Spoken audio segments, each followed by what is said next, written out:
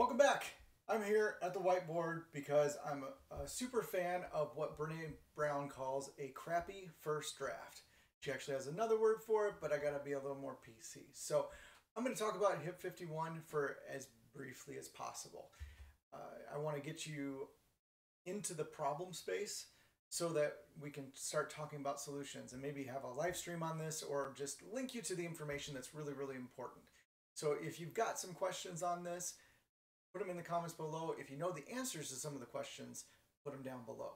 But I want to get this information just start out there and just get some movement going because we have just a few more days left in the vote, and it would be great to have you make an informed vote as much as informed as you'd like. All right, let's get into it. So this is for HIP 51, and basically HIP 51 wants to set up what we need in the helium ecosystem for the future.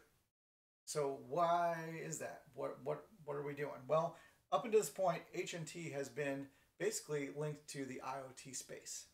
And of course, with 5G coming, the sense is, well, how do we get to there from here? And what does that look like? Right? So in the IoT space, we have all these different use cases that are in the system. So we have the users, right? The devices, and just talking in the IoT space right now. So we have the devices, the dog trackers, the soil moisture sensors, the package trackers, all of that kind of stuff that we want to support this, right? And then we had to build up the proof of coverage, right? So there's all of that is just in the utility, the end utility of the network, which of course gives us data transfer, and that's the whole intention, is that it is valuable to these users, right?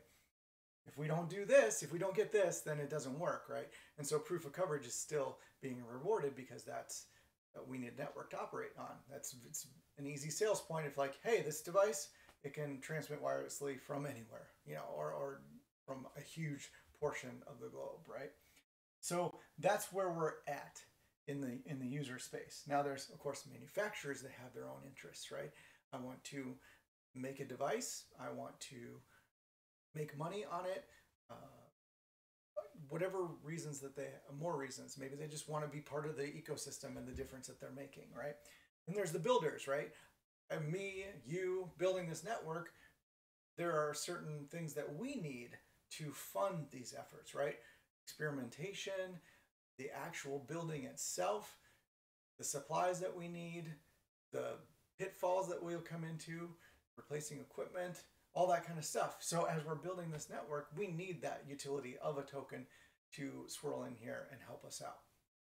So there's value in that. From the validator standpoint, there's huge importance to having autonomous ways to check the network for proof of coverage, for blockchain operations, all of that kind of stuff. So they have their own interests in this as well. Investors, of course, you know, whether they're here to make a buck or they want to see this difference in the world, that's why they're here and why they want to show up. So they have their own interests. Distributors, right? Takes a lot of time and space to move equipment around the world and get it out to us. So they also have a stake in the matter. And then of course there's the miners, whether it's one miner that's just a host or a fleet company. There's a lot of interest in here. And of course the utility of the token itself, or not even just the utility, but just the token itself as far as value. We all want to see the token value rise at a point that we're making money, hopefully, that it's entertaining. You know, maybe we just want to see the difference in the world, but there's some value in how this would feed everybody in the system. So you take all that, and that's just what we've been in the IoT space. This is where we've been in the IoT space with HNT. And the intention of HIP 51 is to really separate this and still relate them, but have different tokens for these two spaces. This one, the name has been announced. It's going to be the mobile token. And then this one, I believe the working name is a Helium LoRa token for LoRa coverage. So that's kind of the intention here. Now, how are they going to do this. You know, we've been in this IoT space, but as we shift to the 5G space, all of this happens differently. All these interests are just different in how they're going to approach things and what they need to get the network going in these two different places.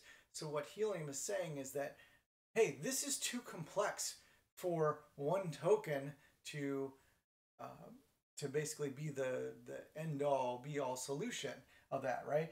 And we're just getting started with 5G. We haven't even gotten proof of coverage like out yet. So there's risk here. And so to minimize the risk, right? This is a little bit more mature than this.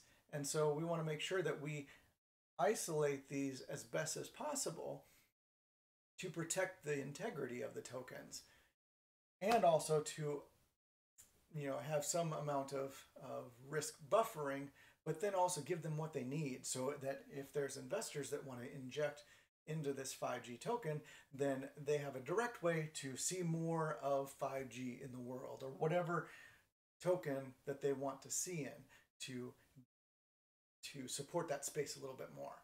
And so how they're wanting to do this, as Amir Halim said, is that they want to set up these DAOs, and this is in the HIP 51, but then they want as many brains on this as possible, right? You, me, everybody that's in these different spaces has interests in these, and maybe it's only one or the other, right? Maybe it's both. So the intention is to set up these DAOs, which stands for Decentralized Autonomous Organization. So basically that we understand the problem spaces of these unique cases and what they need to succeed.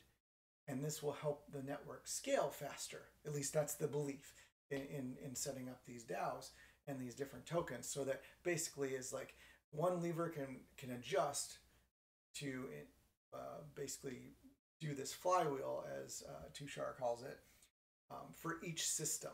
So it's changing it from one flywheel to a couple flywheels in that they're almost like gears, like there's multiple gears turning, and each providing leverage into this underlying Helium network token.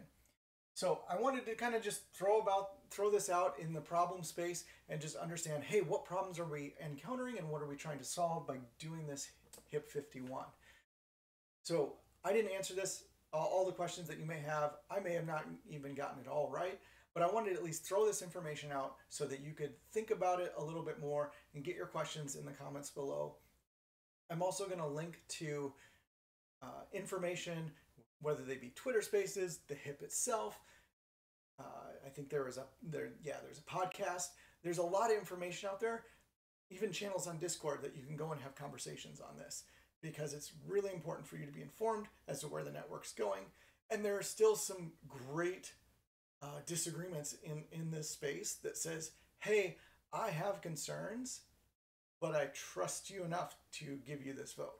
And there's also, I've already checked, there's people who have voted against it already as well. So again, we want this to be an informed decision.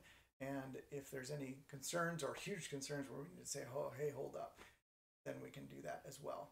But by separating this a little bit more, we can basically act a little bit more independently. So I hope this was useful to you.